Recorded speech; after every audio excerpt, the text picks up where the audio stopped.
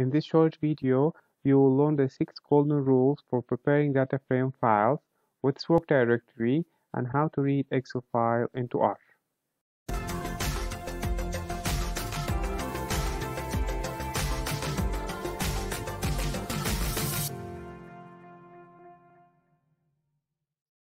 So let's start with our golden rules.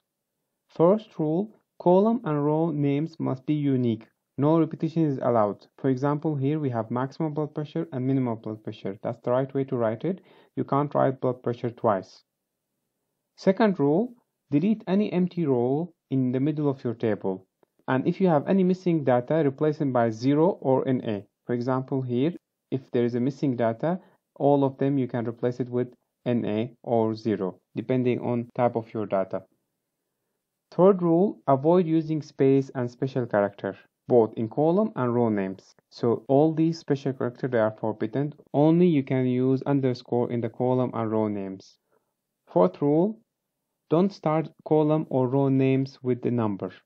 So if you need to write a number, you can write it after a letter.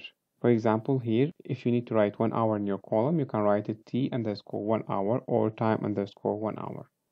Fifth rule, R is case sensitive, so be aware while writing your variable names. So if you wrote it with small t, you can't access your data with the capital T. Sixth rule, if you have to write dates in your column, write it in a 4-digit format. So you can write 2020 instead of just 20. So let's move on to work directory.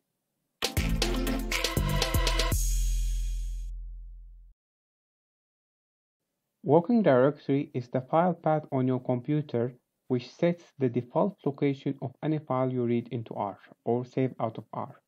You can use the get working directory command to check the current working directory, and also it's available here.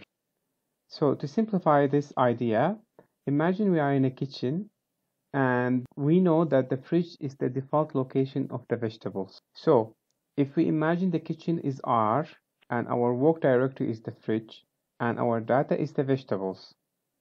So normally when you read a file into R to analyze, if it's in the work directory, you don't need to specify where it is. You will just write file name and R will immediately import it to R.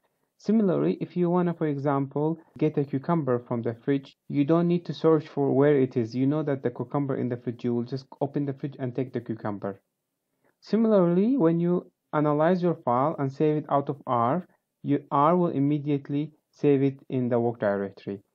Again, here in the kitchen, after you cook the vegetable, the common sense location you put your cooked food is the fridge. So if we imagine the fridge as our working directory, you can put and take food without asking where it is. But that doesn't mean that you only can save your vegetable in the working directory. Vegetables like potato, onion, and garlic, they don't need to be stored in the fridge. You can store them here in the cabinet. So you need to know their places so you can get them, which cabinet, because there are so many cabinets in the kitchen. Similarly, if you want to import any file not in the working directory, you need to specify exactly where that file is. So the take-home message is, if you don't specify the file location, R assumes it's in the working directory. And if it's not, it will give you an error. So let's move on to reading data file. I won't be able to cover all of those, it's a big topic, but I will give you a brief idea on how to read Excel file in R.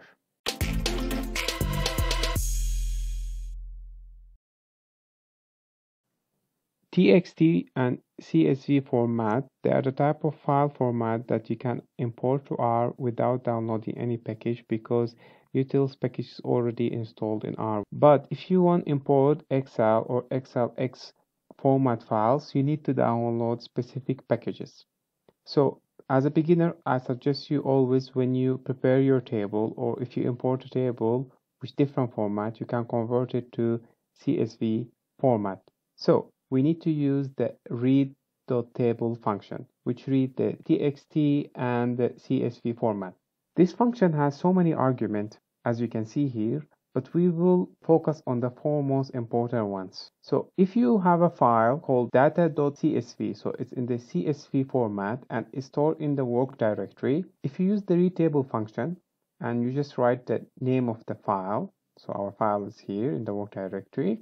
You will import the table, but you will import it this way. So if we use the structure function to know the structure of our data frame, it says here data frame is 11 observations. So we have 11 rows and one variable. So it's one column. So this is not the way we want to import our table to analyze the data in it. So what we need to do first, we need to specify that this is our column header. This is our row names, and each comma here means that it's a different column. So each column is separated by a comma. And also when you import a table to R, if it's a character, R will recognize it as a factor. So you need to specify that it's not. So it depends on your data, you can use this argument. So now we are reading our file again using the read.table function. We are writing our file name here, then followed by header is equal true. So now R is recognizing this as our column header. And here we are saying that each column is separated by comma in the data in the previous one. So 25 to 34. So you can see here there is a comma. So it recognized that we have different columns. We use this argument to recognize that this is our row names. So here it didn't recognize that one. And if, for example, you are specifying that this column is a character column, it's not a factor, so you need to use it equal to false. So if you use the structured data, you can see here we have 10 observation. So instead of 11, now we have 10 because this is the 11th one in the previous one. And we have 5 variables, we have 5 columns, 1, 2, 3, 4, and 5. Also, if you don't want to use a lot of arguments, you can use the read.csv function. So you will just need to specify if your character is a factor or not. If you don't want to deal with the work directory, you can import your file manually wherever it is, or you can specify it by writing where it is exactly. So this is up to you. And if you want to import XL or xlsx files, you need to download readxl package. So you need to install the package by writing this command and load it into R. Then you can read it. Use the read_xl function to read your file. Again, this file now is in the work directory. Thank you so much for watching.